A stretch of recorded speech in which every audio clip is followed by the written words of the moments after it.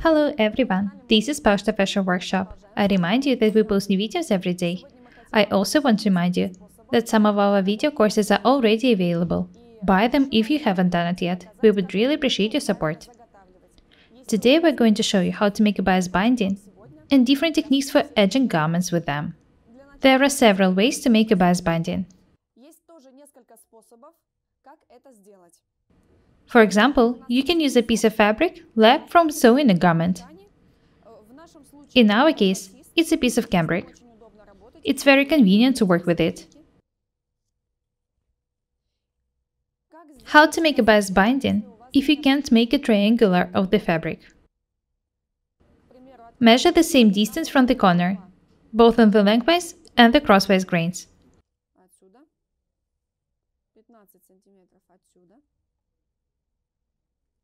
15 centimeters, for example. And then draw a line to connect these points. This line is drawn at the angle of 45 degrees. Remember that bias binding must be made at the angle of 45 degrees. This is the only way to make it accurately. The ruler is 3 centimeters wide, so the binding is going to be 3 centimeters wide as well.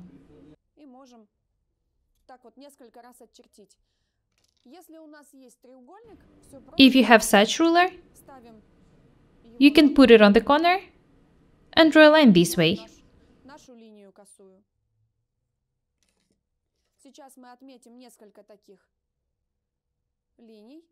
I'm going to draw several lines here.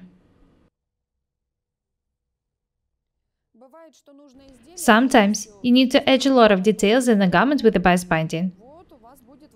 In this case, you will have to make a lot of it. Next, I'll cut the 3 stripes, the longer ones, and I'll show you how to stitch them together.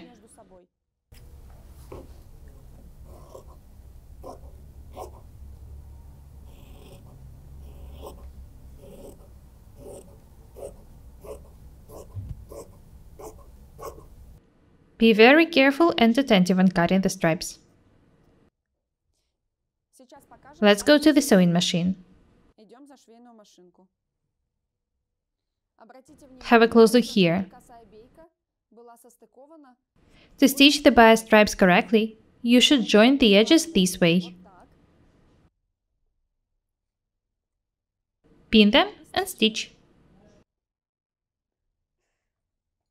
I remind you that we are making a bias binding. The width of the seam is 5 millimeters. Be very attentive, please. The detail should be stitched either on the lengthwise or the crosswise grain, not on the bias. This is very important. Next, we need to press the seam open, and then we'll show you what to do next. Cut the corners from the seam before pressing the seam open. It should be done for it to be thin and neat.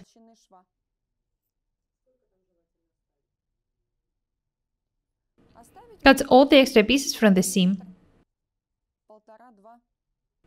It should be very tight. Please be very careful and attentive.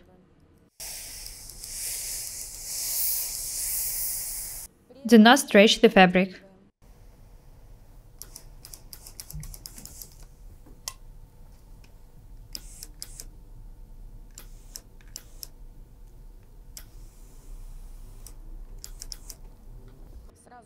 Do not forget to cut the extra pieces from the seam after ironing it.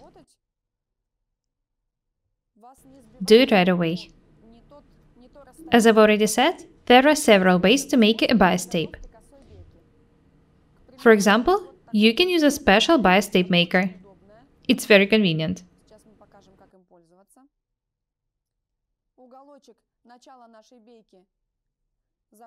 Feed one end of the stripe into the wide end of the bias tape maker.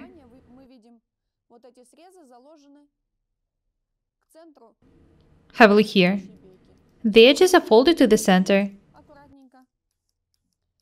Press the tape and continue moving to device.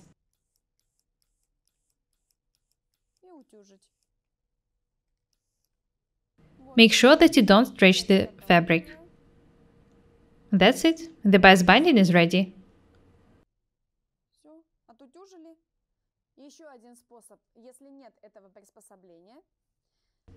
If you don't have such device,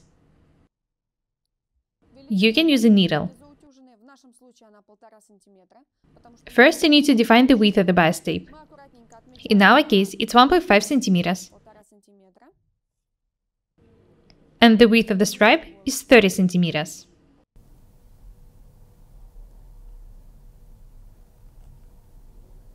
I need to mark 1.5 centimeters on the ironing board and pierce the mark with the needle this way.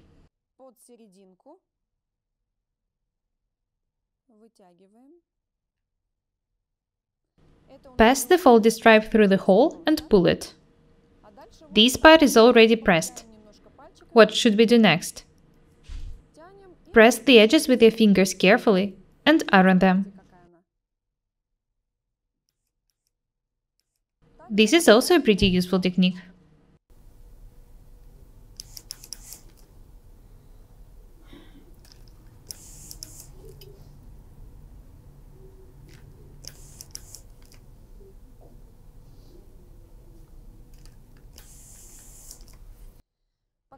Very nice. The third way is the most simple one. Fold the edges of the stripe to the center, pin them, and press the tape.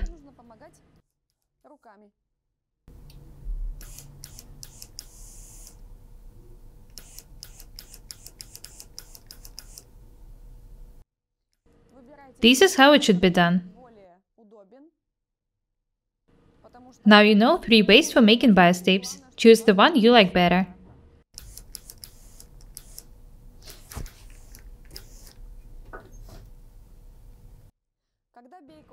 When the bias binding is ready, you need to fold it in half in a way that the lower part is 0.5 millimeter wider than the upper one.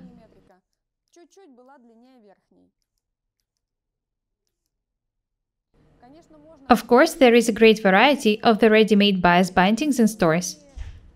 However, there are situations when you need to make it yourself. It happens when you cannot find a suitable color or texture. Bias binding made of cambric is soft and it's not slippery. It's very convenient and it doesn't take a lot of time to make a bias binding.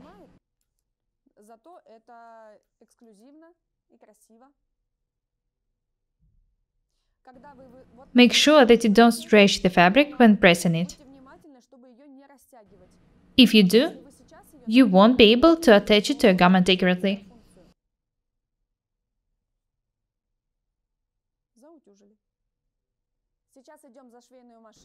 Let's go to the sewing machine.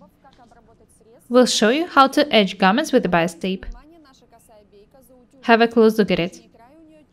Notice on one side is slightly wider than the other.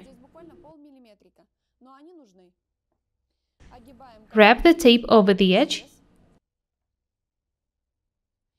and make a stitch. Do not forget to make back stitches in the beginning and the end of the seams.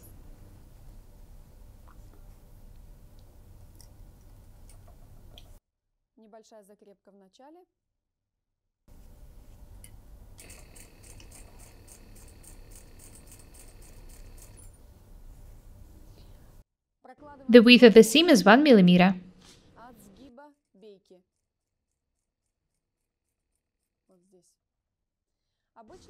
This technique is used for edging coats, skirts, and other garments. However, it is suitable mostly for thin fabrics. This is a delicate process. Remember that practice makes perfect. I don't recommend you using this technique for edging strong fabrics. Watch the way Nataly is working. You need to be very careful and attentive.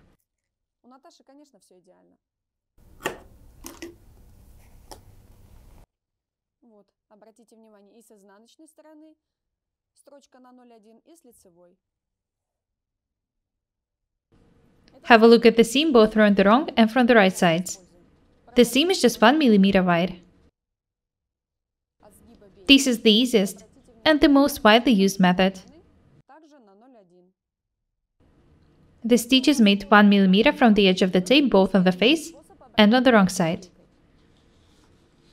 If you work with the stronger fabrics, you can use the following technique. Unfold the tape and join the edges of the fabric and the tape, and make the seam strictly on the fold. Do not forget to make back stitches. Be very careful and attentive. Watch the way Nataly is working. The seam should be made right in this fold.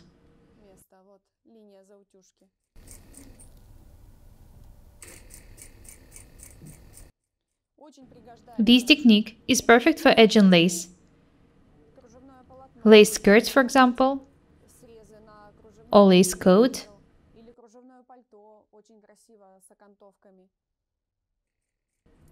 It's a bit more complicated than the previous one.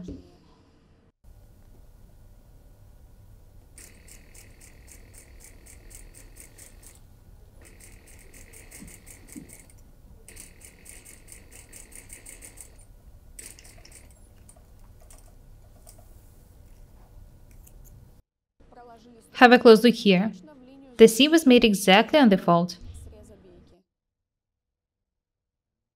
Next, we need to wrap the tape over the edge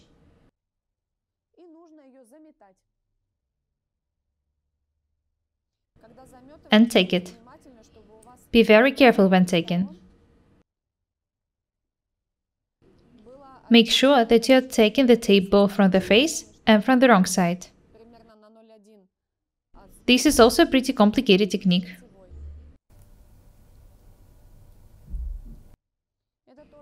Practice makes perfect, don't worry.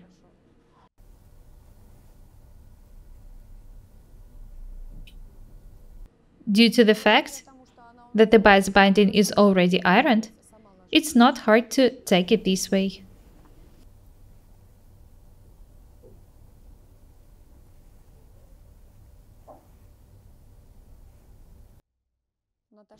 Check if the seam is accurate while taking it.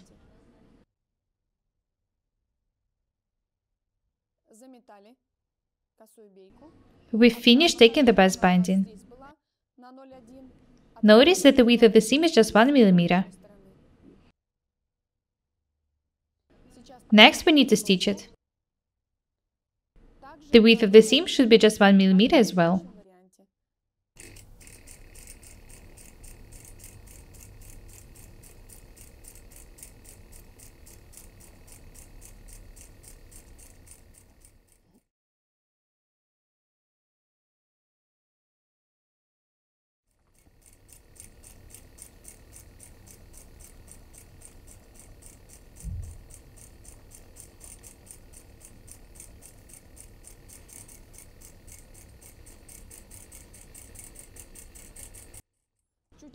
This technique requires more time, but it's useful for edging thick fabrics.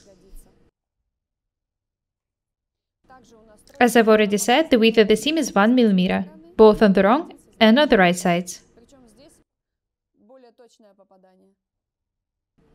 Do not forget to remove the taking.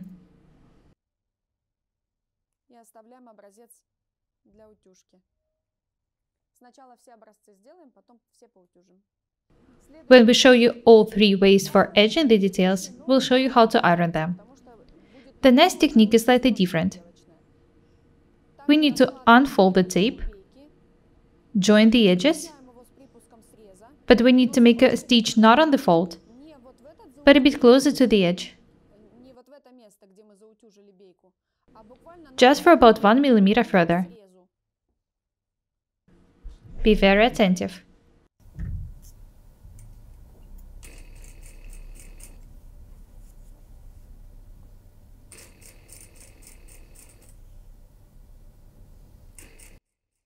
Do not stretch the bias binding when stitching it.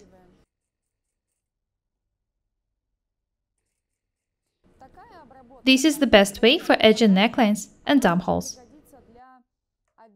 It's useful in cases you don't want the seams to be seen from the right side.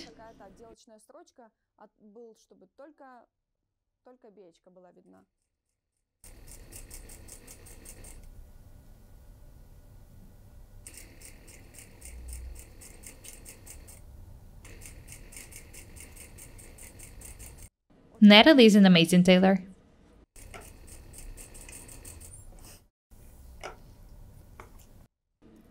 Have a close look here. The seam was made 1 mm further from the fold. Next, we need to wrap the tape over the edge, and we need to tack exactly in the seam on the right side. Be very careful. Have a close look at the bias tape.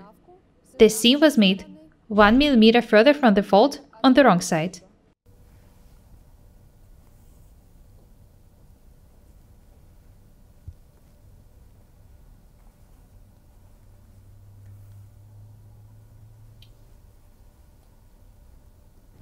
In this case, the binding is going to be 1 mm tighter on the right side. It's okay.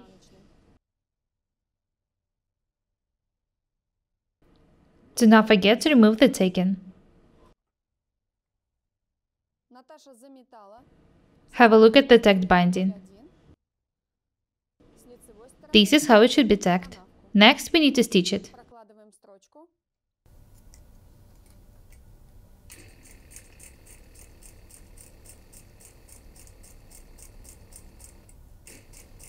Stitch from the right side.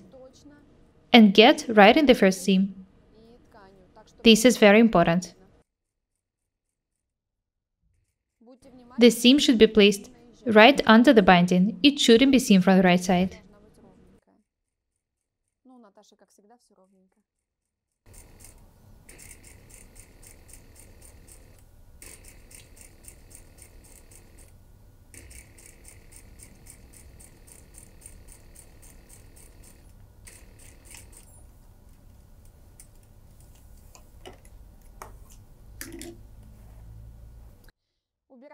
Next, we need to remove the taking.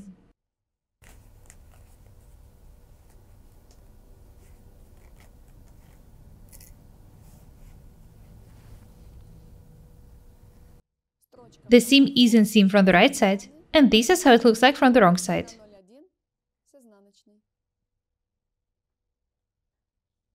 Let's go to the ironing desk. We need to iron all 3 mock-ups.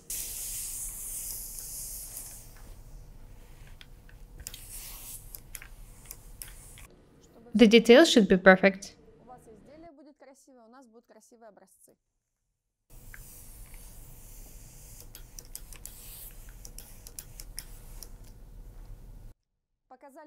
We showed you the 3 techniques for edging garments with a bias binding.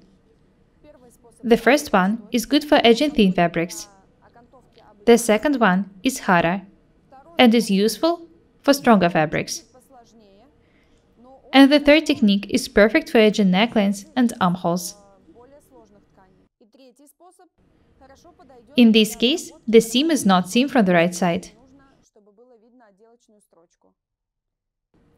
That's all for today. Be different and beautiful.